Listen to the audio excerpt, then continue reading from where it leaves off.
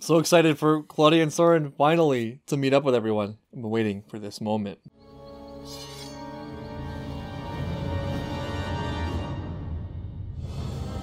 I just got cliffhangered again.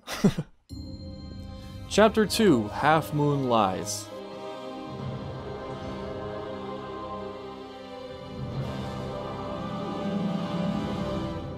Whoa. I've just never attacked someone who's sleeping before. Hey, good guy Soren. Interesting. I was expecting something to intervene. I'm like kind of pleasantly surprised that Soren backed off. 1, 2. But how did you resist the sleep spell?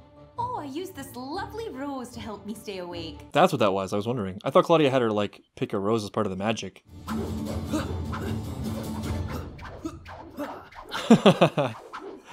Are we gonna fight, or is this a talent show? A bit of both. Yeah, you just woke up the beast.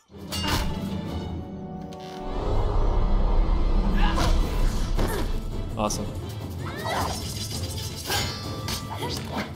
The action's like a lot better this season so far, I'm noticing. The Amaya fight, now this. I keep telling people.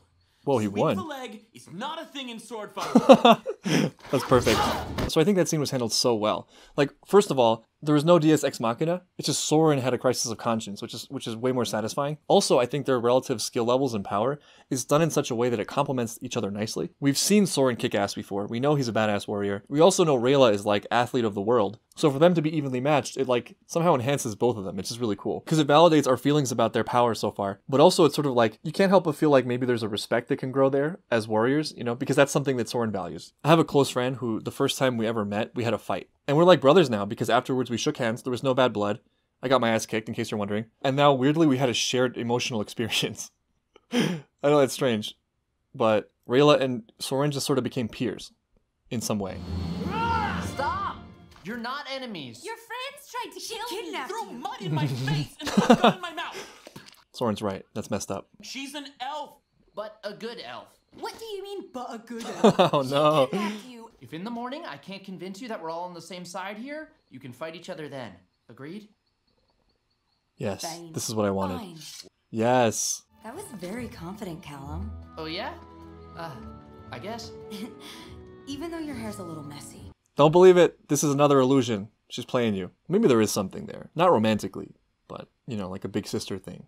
I'll give Claudia the benefit of the doubt on this one. Good morning. I assume. Oh, poor Gwen. Come to think of it, I have no idea what time of day it is. Good whatever time it is. I hope we get to see him drag the mirror back up the spiral staircase. That would just make my life. Today is a special day, Mystery Mirror.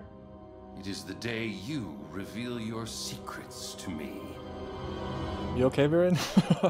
I feel like Viren learned from experience and like has given up on trying to take the mirror back to the original room. This is just the mirror room now, formerly the elf dungeon.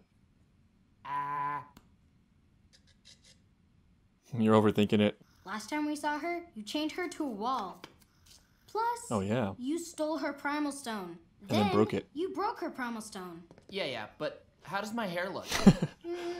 Not bad. Who are you trying to impress anyway? Claudia? What?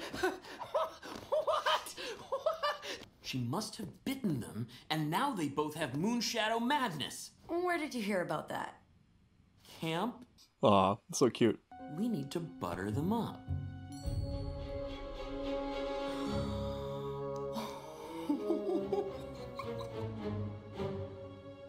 I feel like the writing is way better in this episode. Is it real? Is it Grubs again? What happened to the egg? You'll understand in a second.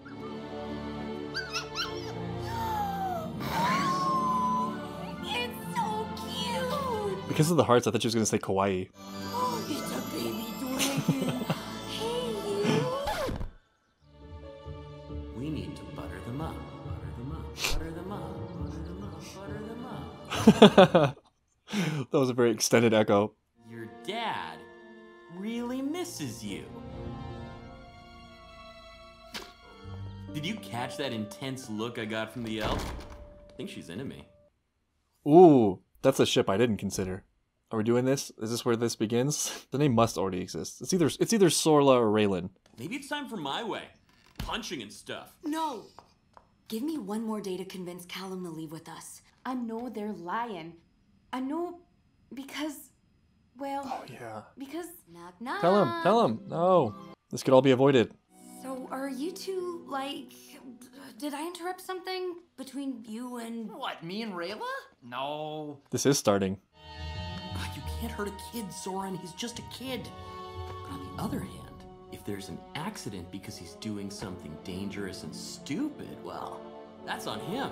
This is Soren trying to reconcile this impossible dilemma he has. Because his entire framework for life and what it should be and morality is based on the world he knows and the kingdom and protecting it. And this is the first time that we know of where he's being asked to do something in conflict with that. And he's not much of like a moral thinker, but he has good instincts. And at least at some point, he really cared about Callum. So this is just like mental gymnastics trying to get around this problem rather than like, you know, look at it, which is cool. I think this is a journey into adulthood for Claudia and Soren as well.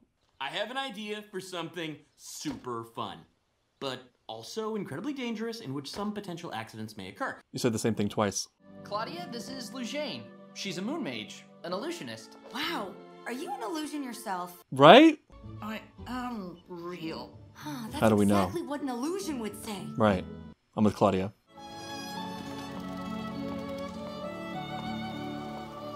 I feel like Claudia is going to interpret this as a romantic encounter when it's not. I want to learn primal magic, but you have to be born with that magic inside you. That's the great thing about dark magic. You just take creatures that are born with magic inside and squeeze it out of them. That makes sense. We were born with nothing, but we still found a way to do amazing things. That's what dark magic is really all about. I'm sorry, it's just not for me. I was sure that butterfly was going to die. I call it the Slidey Sling Go Fast Rope. That is a good name. That is a good name, but we're going to keep trying.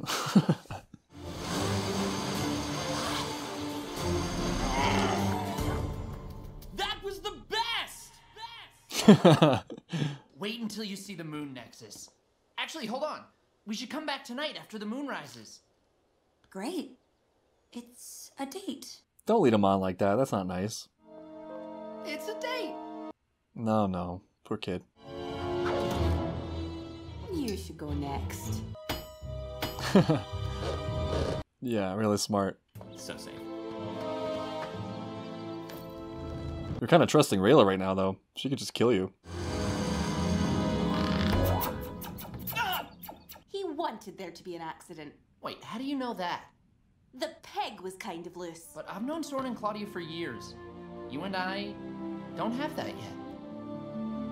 This guy, I mean, art is one of his talents. Another one of his talents is always saying the wrong thing. Why does he do this? Rayla just ends up putting up with so much from him. He's so insensitive. What he said is perfectly reasonable if he stopped at, I've known Soren and Claudia a long time. There's no need for the extra part of that. Like, she saved your life so many times. Callum has one fake date, and he thinks he can talk to Rayla in some kind of way.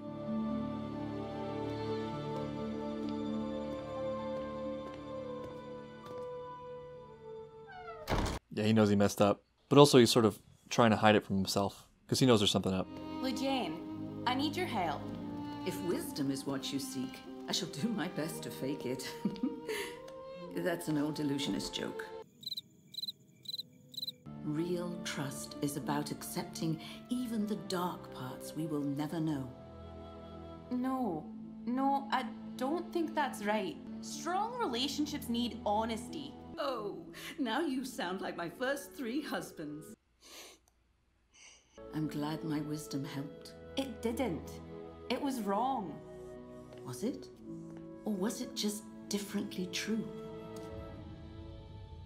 I'm glad Rayla sort of threw that back in her face, because this lady's wisdom is sort of all over the place. Although I really enjoyed the Arcanum thing last episode, I thought the thing she said about illusion and reality wasn't really that insightful, but I think her fake wisdom actually did help. I think bad advice is really useful too. Part of the benefit of seeking advice like this is just hearing how things sound when they come out of your mouth, because it's somehow different when you say it out loud to someone else. It gives you like another lens. And sometimes their bad advice is helpful because you realize just how ridiculous that side is, and you sort of come to terms with what you already knew you wanted to do.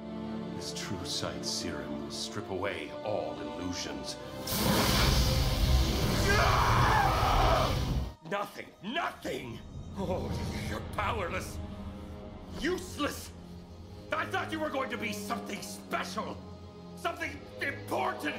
Whoa, that was a beautiful touch. He saw through his own illusion, his own facade through the mirror. I love that. There is something to that about Viren, right? Like, he's sort of lost. He has a lot of self-doubt, and it's gotta be really difficult to feel that way when you're literally trying to take over a kingdom. Viren is the first villain I can remember seeing who has imposter syndrome. That's amazing. Again, that makes me have mixed feelings because I like seeing people succeed despite their own self-doubts. So like on some level I'm rooting for him, as strange as that is.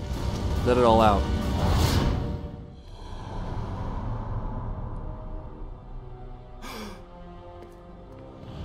What is this place?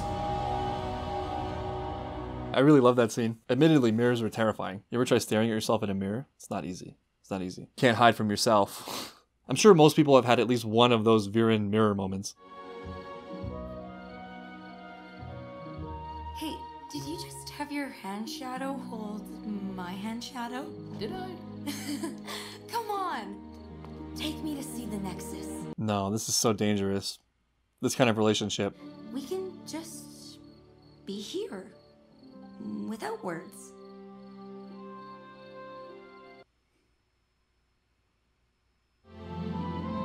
What? Wait, I need to tell you something. I can't believe it got that far. I was way off. Oh, I'm so glad you're here. Oh no, he learned the truth. And he took I know what happened.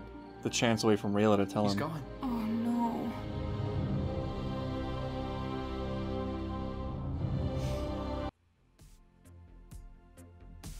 Ah, man, that hurts. Ah, the dramatic tension. Claudia kind of seems like the good person here because she told him. I think I've been misreading a couple things. Like, one, I definitely misread the romantic viability of, what'd you call it? Claudium? Callia? I think more broadly I've been misreading Claudia. I think I underestimated how much she actually does like Callum and Ezran. It's not just that she's like Viren's special girl who will do his bidding at, at any cost. She does have a sweet side. So I will say, like, the quality seems to have gone up. This is one of the episodes I've enjoyed the most. The opening scene was incredible. I love the action. And this episode was really funny. Like, it hit all the right notes. And on top of that, you have plot development and you have dramatic tension that feels right. It feels real. Although I am concerned that it's going to create like an unnecessary rift between Callum and Rayla, and that's something we'll have to get through. I hope this is the direction that the season keeps going, because this I really, really enjoy. But that's all for now. I'll see you guys for Season 2, Episode 3.